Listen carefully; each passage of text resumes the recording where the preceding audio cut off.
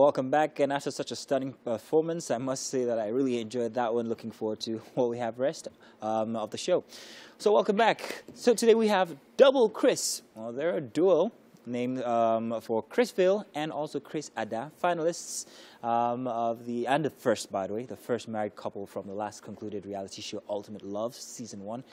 Chris Adah is a brand architect and voiceover artist, and Ville is a serial entrepreneur, motivational speaker, actor, an entertainer, and a wellness enthusiast.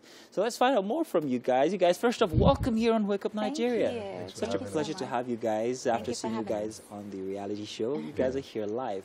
So we're going to talk about that, the reality show and life, how it compares, what your expectations were, and whether there are any downers or uppers since then. But first off, congratulations. Thank you guys have been married now for how long? For 3 months. 3 months. 3 months. What was the experience like in-house? If they had told you guys that by the time you come out, you guys would definitely be married, would you have believed that, Adah? Of course. Oh. Because I mean, I'm a girl of commitment and focus. I knew what I was going on the show for. You know, I can't speak about him. But I think if you want something, you give that thing in as well. You know, so I gave in love, and I got it back in return. Oh, yes. You gave her back love. Oh, what a day to even tell that, just the day after Valentine. Now, Ville, you do a lot. You are a serial entrepreneur. And this experience for you, what was it like? Was it something that you expected was going to go that way, or it just came out of nowhere? Well, I've always loved reality shows, almost all through my life. It wasn't a shock going on the show because I was actually anticipating it, so it wasn't a shocker. But the only thing I can call a shocker is I wasn't prepared for marriage. You weren't prepared. Nah, so they kind of like just hooked onto you on that one, like, take it.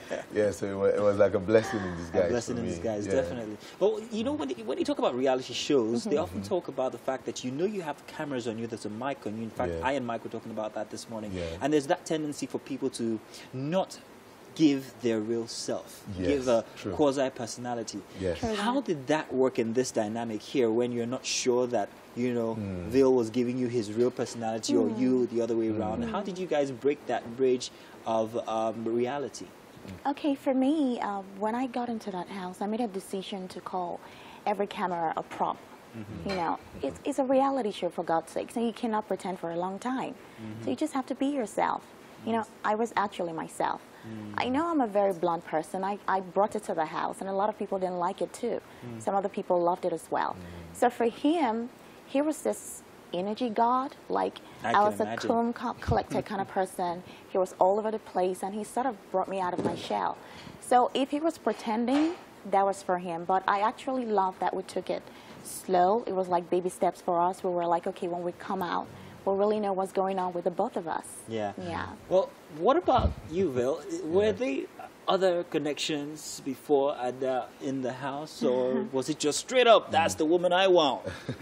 Well, be honest now. It was straight up. Are you sure? And again, and don't let me say Lori. No. I got into the show 2 weeks after the, you know, after the show started, and you know, before I went into the show, or okay, let me say during the show, you know, she's this kind of person. She's a smart woman, and I remember the first day we had a conversation. You know, that was when I started having my tics. Like, wow, okay, someone who is smart. I love mental connections. Everywhere I go, I say it a lot, because if I want to talk about anything to you, you should be able to contribute. If you tell a woman, oh, I saw a particular car, you know, if I tell her now, she'll say, oh, what brand? Oh, it's V8, it's this, it's that. So you guys have that connection going. You guys are in tune with each other. You guys, you know. It started in the house, and it was a beautiful experience for me. So from there, I knew, okay, when I go out, you know, it's a reality show. So if you're not real, then I don't think you can even sell yourself. You know, I can't speak for other people, but I don't pretend for anything. I can't even pretend to save my life. You know, so that's the kind of person I am. She's blunt. So basically we got out. We started to, you know, see the way things go, you know, behind cameras, you know, and it worked out. So I see all the oohs and ahs, and people look at you and say, God win. But how and when was your first real fight after getting married? That's the kicker. That's what people... Let's extend that reality, because you can't tell me after being married for 3 months that there wasn't any moment after then that you guys were not in sync or there wasn't any friction. So I want to know how it compares to the reality of being in-house on a reality show to real life now without the cameras. Was it a big fight? Now, you know, our fights actually started from the house, you know, but we had this thing that whenever we're fighting, we don't let anybody inside the fight. So we sorted out. Well, that's kind of like weird, because if you don't let anybody inside, you were on a reality show where everybody was in on it. Everybody could see that you guys would have these frictions between each other. So, you know, it's kind of like very different when you say you don't First of all, we had in. limited time to fall in love and get married. We understood that. So we didn't want anybody to come, okay, I come to you to complain to you about what he did. I like, oh, my man is doing that. I didn't want anybody to gaslight me. I just needed to sort this thing out. Let me know, okay, what makes him tick, what makes him, you know, or, I don't know. You know, I was just trying to work with his weaknesses and strengths and everything. The fight started actually in the house, but it's just about how you resolve it. What was it? He doesn't put down the toilet seat, yeah? Oh, this man. He farts a lot. That was the first. Oh, look at his face. He's so embarrassed.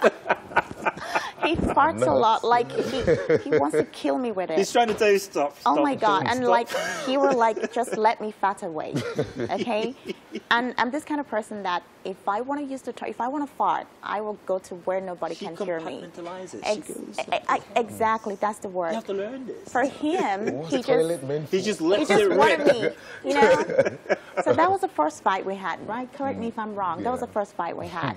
I mean, it's trivial. A lot of people would say it's nothing. Well, there's a lot of stuff that are trivial that actually happen between couples that could get to a breaking point and then an explosion. So, Absolutely. And so people call it, some say this is petty. And you know, what is petty for you might not be petty for me. True. But I can categorically say I love her bluntness. You know, if you do something wrong, she tells you immediately. Right. Well, and I noticed a lot of people don't actually like it. But I love it. So if I'm doing something wrong, just put me in my place immediately. Okay. So I might not love you correcting me at that moment, but I think deep, like, wow, okay, I think this is wrong. And people say, I know what I'm doing, I know what I'm doing. Sometimes you do things you don't even know you're doing. Absolutely. How are you guys going to use the influence that you've garnered from the reality show? What are you guys going to do? Because people have their eyes on you now. We can't throw that away. So what are you guys going to use that for? First of all, we have plans for our show. Okay. Yeah, because a lot of people actually believe in us, you know, because of our love story, you know, the way the whole story emanated, you know, from her. She had issues with someone in the house before I came in, so it was like a miracle, me coming in, you know, so... Oh, that's nice. Yeah. Well, we're looking forward to seeing you guys on that reality show, and also to enjoying your anniversaries that are yet to come. And of course, we expect that it's going to be forever. Thank you so much. Congratulations once again. It was great having you here with us on the couch, but we're not done yet. In the spirit of love, we have something prepared for you guys, and we're going to be taking you over to the kitchen. By the way, if you guys want to, if you guys want to follow them, we already have their social media handles on our screens, and you can follow their story, whether on social media or on their reality show, which will be coming up. But let's get you guys already.